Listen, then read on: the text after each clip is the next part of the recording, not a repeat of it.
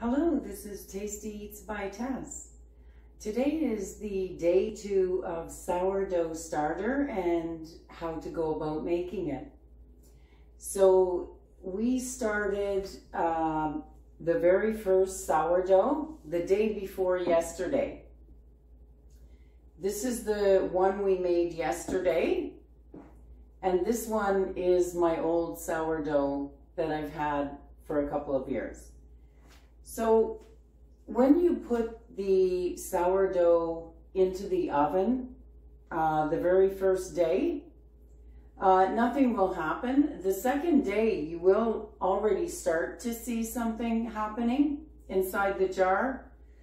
This is now the third morning and it is already active, but you still need to continue letting this get sour and letting it get a little more active than it already is. So the longer you have your sourdough, the better it's going to be in terms of flavor and sourness. So although this is ready on the third day, I suggest every evening taking half of it off and feeding it for an additional, I would say, 2 to 3 days at least. And then you should be able to make your loaf of bread. And again, the longer you keep that, the better that it is. This is the one we made yesterday. It's starting to become active. It's bubbled up a bit. It's not really doubled in size. And so this is my 2-year-old sourdough. And this one, you see, like I was saying, it'll go up 2/3 of the way up the side of the jar.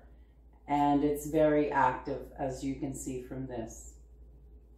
So I'm going to leave this sit just to get a little more sour because I have fed this already this morning.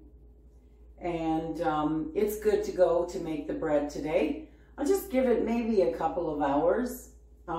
If that. I'll make a judgment call as the time goes on. And we'll see how this plays out. Great. So we'll start with our bread now. And you'll see that after a while, it's almost to the top. So the yeast is very active.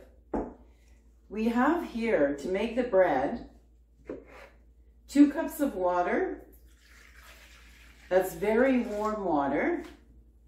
And all we need now is 1 cup of the starter. So we'll be using, when you mix this now, it's going to go down and it's going to deflate. We take out a cup. So you should have always, once you've fed your dough, at least 2 cups inside of here, so that when you're making your bread, you're taking that 1 cup out and you're left with 1 cup. You don't have to do anything else with that. Once it's active, you just close this up because it's already risen, it's done its job. You can close that up, put it into the fridge, and use it within a week, maybe 2, depending on when you want to make your next bread. It's just going to go dormant in the cold fridge. Close it up and leave it. Once you open this up and start to make a new bread, you just let it come to room temperature first, feed it, and wait.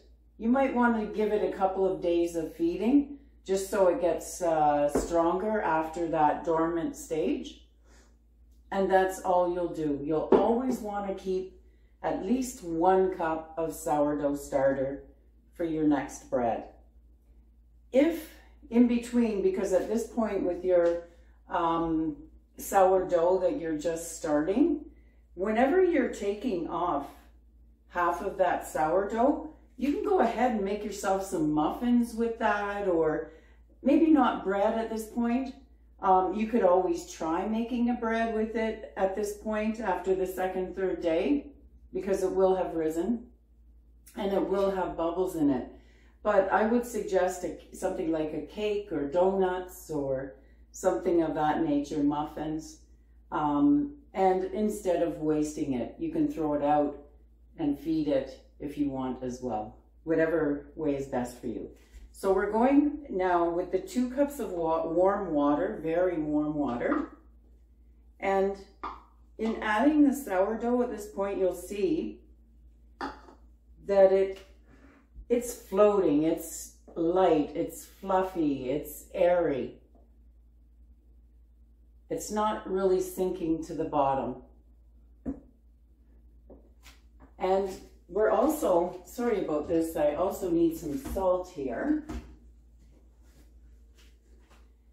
Bread does not come seasoned. So to this mixture, we're adding 5 cups.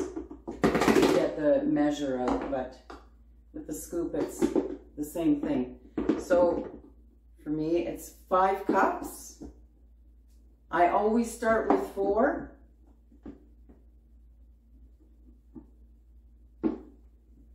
Just in case it's extra dry in your place, like it is in mine sometimes.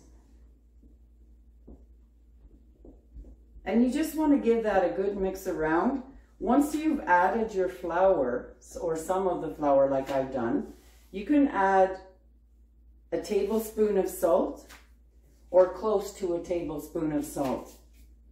It's to your liking. So this is already quite thick,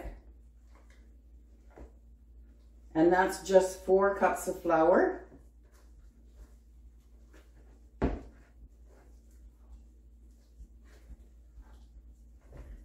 It may take, in my case, again, about 4½ cups. That's that. Give that a good mix around.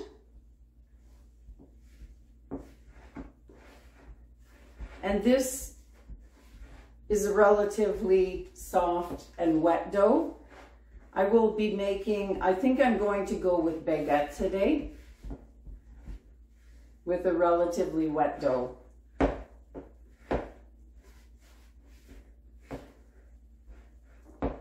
And this is pretty well mixed around.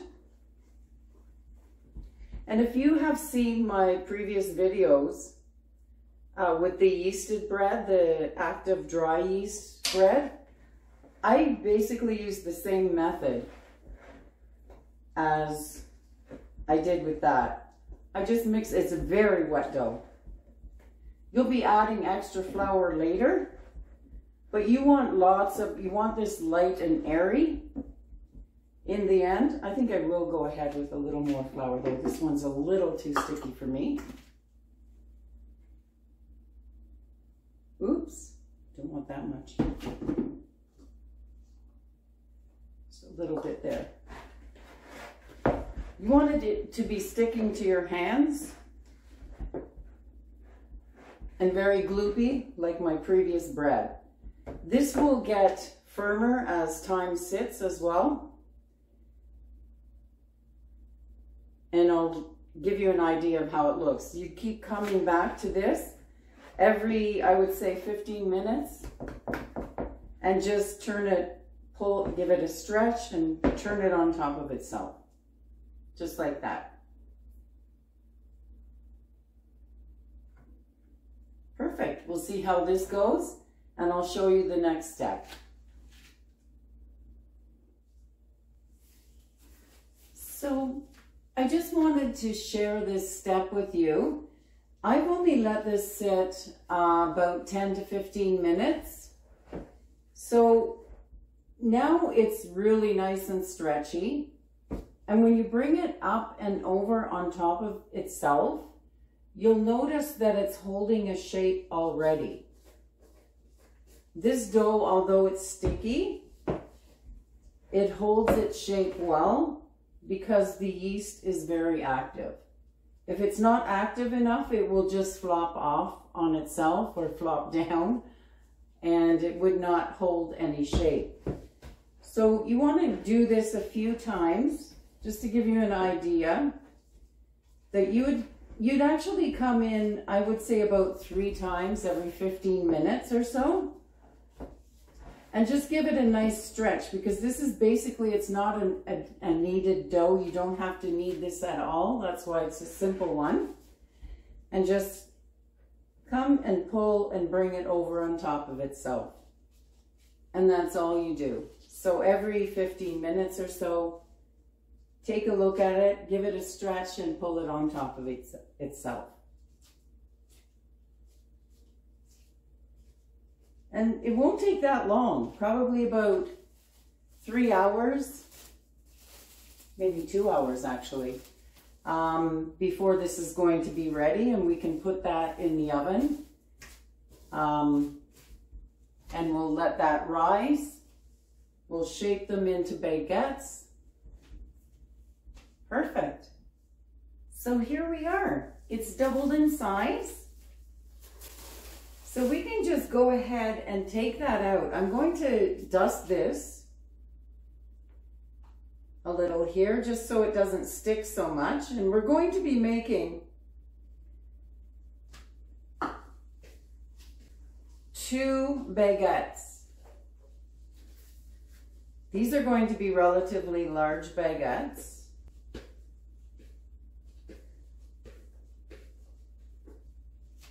We may end up making 3 smaller ones. I think it's more closer to 3 than 2.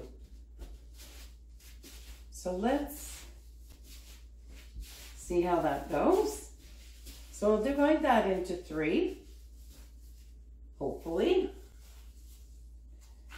There we go, that's 1. A little more to this one. And then we'll go with the 3. Perfect. So in shaping a baguette, this is what I have noticed. I just dig my fingers in, roll it on top of itself, and I keep doing that a few times. I'm deflating the gases that are in the baguette. Give it a bit of a roll and some extra flour here. Just leave that on the side in case we need it. We don't want to put too much flour when you're making your folds.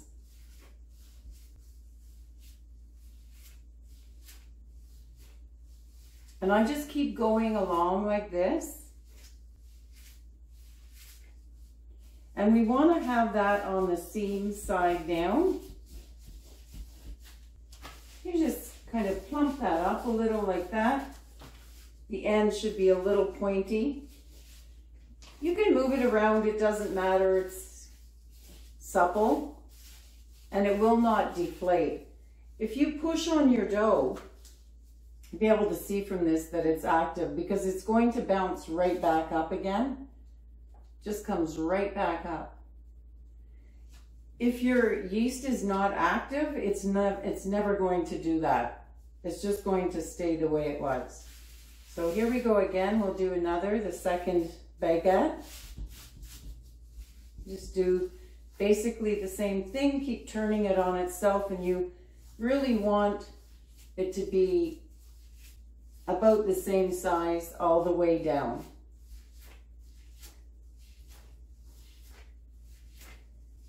There was no added flour to this. You'll find that once your dough is very active, your yeast rather, is very active, you won't have to worry about the shape at all. It will maintain its shape almost regardless of the water content in your dough.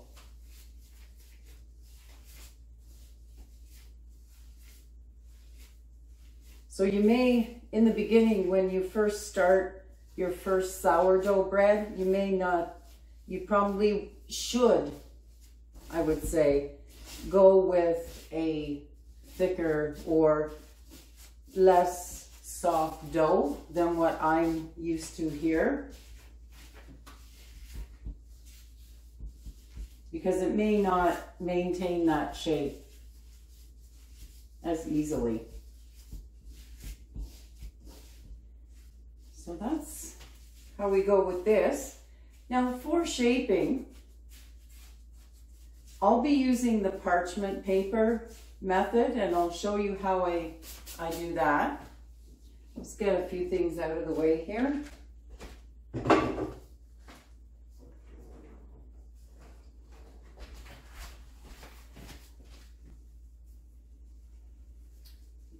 That out of the way. Maybe move this down slightly.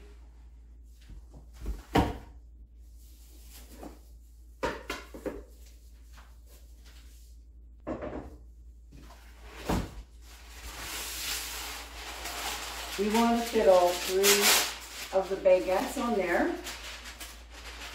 If you don't have a baguette pan, you would just simply put it on the parchment paper here on the diagonal, because it's longer than your parchment paper will be. Just keep that shaped. And we bring the paper up like this, so it has somewhere to sit against the other loaf, basically, is what you'd be doing. So we push that up, keep it on that diagonal, exactly like that. And the third one. We have a little space here to put our third one. All we do now is we let these rise until they're double, depending on how long that takes. I would say about 2 hours is what I would like it to do, because it will give it more flavor the longer that it sits, as long as it doesn't deflate. So be careful with that. If it has doubled, maybe your first time trying it, go ahead and put it in once it's doubled. And that's how it's made. It has now more than doubled in size, so we can go ahead and put that in the oven. To do this with this type of method that I've chosen without the baguette pan, we're just going to be choosing the first one that's here, and I just cut along here. Just go ahead and cut all the way along so that you have an individual baguette here that you can put right onto your pan. We want to keep that as straight as possible from here on in. I think I'll go ahead though and slash this first. So what I have here, it's a blade to give it those nice little slashes that you see. I'd also like to add a little bit of flour to that, because it just adds to the end result in visual. So put some flour on that. You don't have to be too delicate with this. Just go ahead and spread that right over the top like that. Try and get it as evenly as possible. So we'll go ahead with, I haven't perfected this, that's for sure, but we'll go ahead. You want to give it quick slashes like so. If they're not that deep, actually they look pretty good. So we're going to go ahead with that. It will open up more once it's in the oven as well. I find the easiest way to get that into our pizza, onto our pizza stone, I should say, is to just scoot it onto your pan like that. If it sticks, don't worry about it. Just pick it up, put it inside, and it will come up and bake very beautifully. This is that 450-degree oven, and that will be for about 20 minutes or until dark golden. I like it dark golden. It gives it a much better flavor. So we'll see how that goes. Our bread is ready. Let's take a look and see how it did. Wow, it's nicely golden.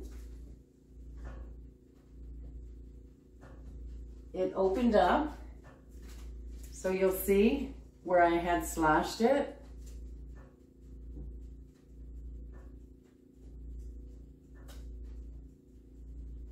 Now, this end is stuck to the pan, so it's a little odd there, but that's okay. Nobody really worries about that. And we'll just go ahead and give this a cut. You would not at this point cut your bread because it's way too hot just coming out. But let's go ahead. Oh, crunchy. Wow, it's so hot. Okay, perfect. Let's try that. You'll also notice that it has little holes inside. It's nice and crunchy on the outside. That's what you're looking for.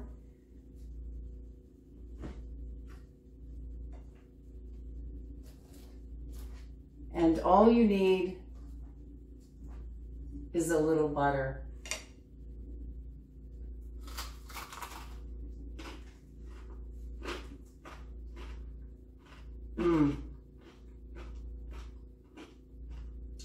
Wow. Believe me when I say sourdough is just packed with flavor. You'll need to give this one a try. If there's anything that you have in questions for the sourdough, please go ahead. Leave comments in the comment section. Give it a thumbs up and subscribe. You have a wonderful day.